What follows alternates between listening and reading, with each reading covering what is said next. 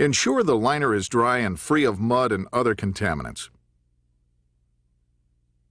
Using a scrubber pad and holder, apply Quick Prime Plus Primer to a 14-inch by 14-inch area of the corner. Test the primer flash off by touching the primed area with your finger and pushing forward at an angle. The primer should not string as your finger is moved up and away. Fold the corner flashing in half with a perforated edge on the bottom. Remove half of the release paper. Place the removed portion of the release paper in the folded flashing to facilitate installation.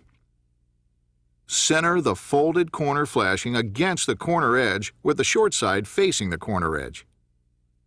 Starting from the center, mold each side of the flashing around the corner. Remove the remaining release paper. Place your hands on the flashing, pushing down until the flashing extends 1 inch onto the horizontal surface and tightly into the 90-degree break. Place your hands and fingers on the transition from the horizontal to the vertical.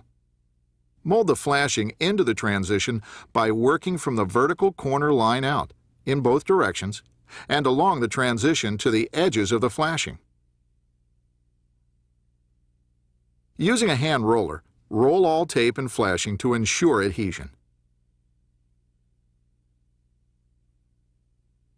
Apply a continuous bead of lap sealant HS or all-purpose sealant over the edges of all tape or flashing. Note: a heat gun may be necessary to form the flashing during cool weather.